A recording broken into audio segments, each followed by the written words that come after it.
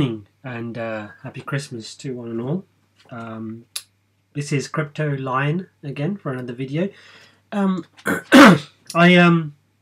thought I'd do something different today. Well, it's not that different from other YouTubers, but my opinion on cloud mining or mining that you need to pay for.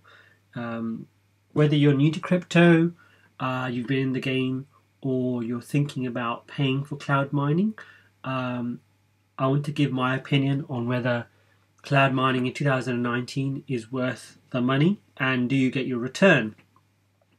Now, before we start, as usual, just everything I'm going to talk about is my opinion. This is not financial advice. Please do your own research and let's crack on. So I have used cloud mining before. I originally thought it'd be quite profitable. And I think one of the things we're going to go through here is maybe not hidden costs, but costs that, you know, mining companies don't really illustrate properly on their website and potentially can be misleading, or lack of information may not make you make a good judgment. So what's cloud mining? So basically the idea is you pay someone to mine on your behalf. So you pay them a fixed contract, whether it be a yearly contract, a 24-month contract, or a lifetime contract. And obviously lifetime has an asterisk on it. And you pay up front and then they mine for you. And depending on what contract you have, they will take a portion for mining fees, like a percentage for pool mining, and also electricity costs. So one of the first companies, and again, I'll reiterate, no company I'm going to talk about has paid me to give a review. This is my opinion based on my research and my experience. So the first company that I've looked at and I've actually purchased mining is Genesis Mining. So they offer a bunch of contracts. Obviously Bitcoin mining, I think Dash, even though it's been out of stock for months, if not years. Ethereum out of stock, Litecoin out of stock, Monero, and Zcash. So really it's only Bitcoin they offer when it was in stock. So I think that they often come back in stock with Bitcoin. I mean, the ones that I've seen mainly come back online is Bitcoin, Ethereum, and that's really about it. I mean, I've hardly seen Dash come on. So, I mean, is it worth it? Now, you can look at some of these price plans. Normally this indicator will let you customize a price plan of mining power. So the first thing I would always do is look at, you know, how much hash rate they're giving you. Let's take, for example, a mid-range hash rate of 5 terahashes at $250. Now this is a 2-year mining contract, and obviously to note is maintenance fees apply. So we need to look at what that will be. I think if you scroll down here, it tells you a maintenance fee is deducted from all 2-year contracts for their full routine. A current maintenance fee is 14 cents, well, 14 cents of a dollar per terahash. So you need to think about they will be deducting obviously 5 times 14 per day. So that may not sound a lot, but you also need to work out how much you're going to be making a day. And if you simply go to Google, type in crypto mining calculator, it will, this website I've used before called Crypto Compare. It's very simply just put in your hash rate. So if we're doing it for Bitcoin, let's do it for 5 terahash. Power consumption, let's just keep that as 0. Let's just keep cost per kilowatt 0 as well. So this is a contract which is $250 for the year. So obviously at the moment Bitcoin is quite low.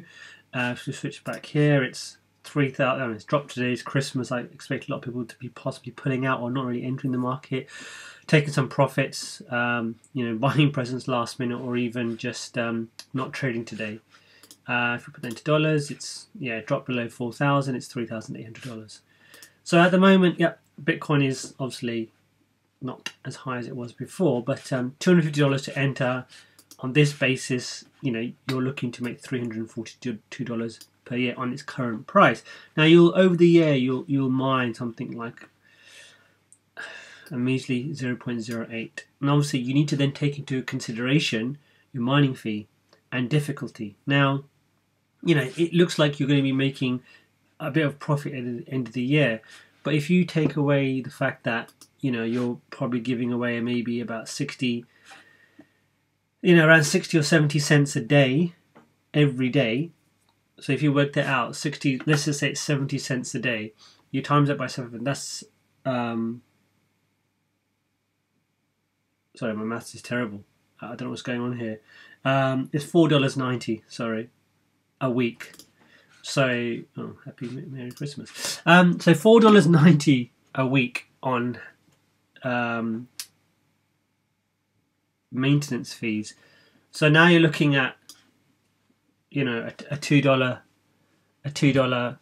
profit per week, and then obviously that's going to reduce over the month. So if you're looking at even, let's say, lower figure of $4 a week over a month, that's looking at $20 a month now. So now you're only making $8, and this is where the catch can lie. So the idea is to do your research on mining. Now, is that profitable? Not at the current price of Bitcoin. Now, obviously, if Bitcoin was to shoot up to, $50,000, and we did a quick calculation of 50,000 times 0.089, so you're looking at $4,450 over the year, minus your maintenance fees. But obviously your maintenance fees will be still remaining at that level of 14 cents per day over 5 terahashes. So so let's just work it out correctly. Now I've got it up. So yeah, 0.7, if you times that by 7, where'd my calculator go? Yeah, $4.90 a week.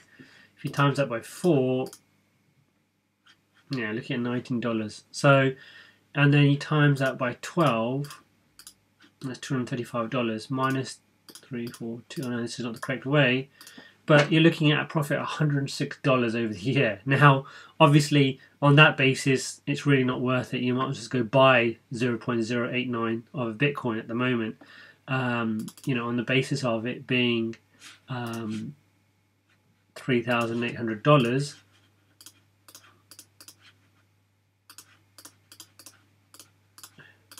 It'll cost you $338. So, not massively higher than what they're offering out. And then you'll have that straight away. And obviously, the other thing that you need to consider is this $342 is based on today's difficulty. Now, difficulty obviously can go down. And as we've seen from the recent price correction in Bitcoin, a lot of miners have turned off their mining equipment. And obviously, Bitcoin is very smart. It has recalculated the difficulty level going by the hash rate out there globally. So it's obviously reduced its difficulty. But, that will go up. If the price was going to go up of Bitcoin, then miners come back on and people start mining and hash rate goes up, which means difficulty also goes up too. So, you may not end up with $342 at the end of the year if you're going to work on, if the current prices were going to remain the same. It will probably go down, and as we're expecting a bull run next year, you're not going to end up with $342. No, I don't want to sign in, thank you very much. So, you really need to understand what you're buying into, and obviously some of them also have lifetime contracts, and that lifetime only depends on things like is it profitable to mine. Now, if the costs of electricity or mining fee outweigh the cost of profitability, then your contract will end, and it's pretty much written in a small print that they will terminate your contract. There's been a lot on Genesis Mining. I think Hashflare is another one which has mentioned things where profitability hasn't been very good, and they've ended people's contracts. They've had lifetime contracts and they've ended those contracts. So you also need to be very, very careful. And also, I believe, which you need to do your own research on this, if you change from proof of work to proof of stake, then I believe your contract will end. So things like Ethereum contracts, and I believe Ethereum wants to move on to a proof of stake where you stake your ether around 32 ether, which is what I'm hearing, on the blockchain, and obviously you get return for that, and that obviously mean the way they're changing the infrastructure, that mining won't be possible. So yeah, you really need to do your research if you're going to go into a 2-year, 5-year contract with that. I mean, it's just I just can't see personally, in my opinion, how you're going to profit over 5 years of at $1,200. You might as well, on that basis, go and invest $1,250. You take that money into Bitcoin, and you're probably going to get like a 0.4 of a Bitcoin now, as opposed to waiting for 5 years where we know in 2020 the difficulty is going to double for Bitcoin. So you're saying not going to get back anywhere return of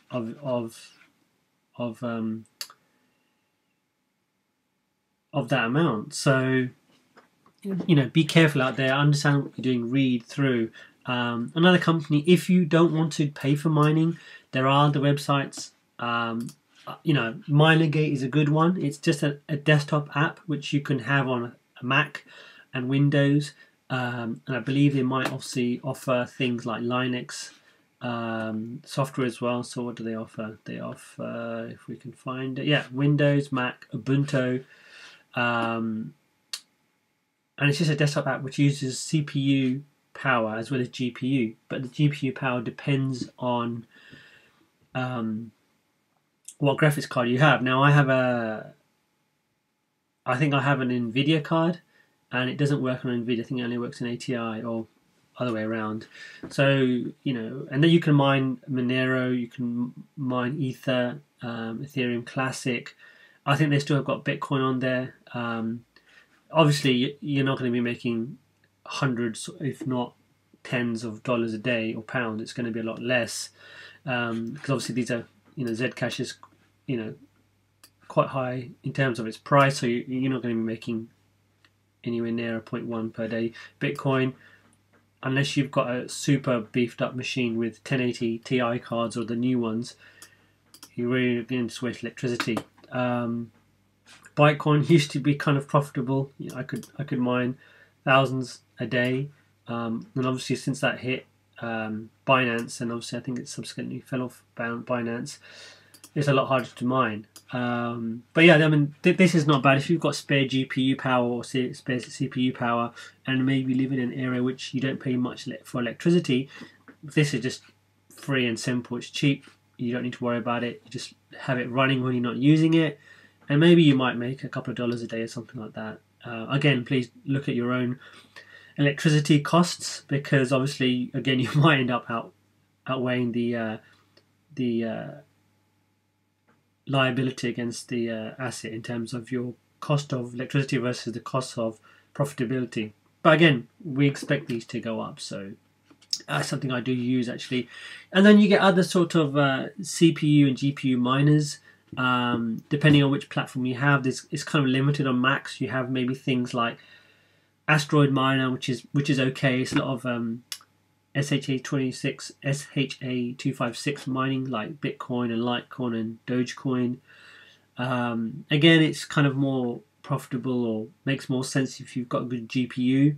Don't expect to be making money on a 512 megabyte GPU. You need something like a 1080 or a 1080 Ti to even get anywhere in decent hash rate. But as usual, please do your own research. If you've got any questions or any comments to make about cloud mining, if you found it quite profitable, or any suggestions you guys have for anything decent, please obviously mention in the comments below, and obviously please subscribe and I'll continue to make more videos like this. I just thought I'd make this video and make it my opinion or my history or experience of cloud mining. Is it worth it? Is it not? In my opinion, I don't think it is.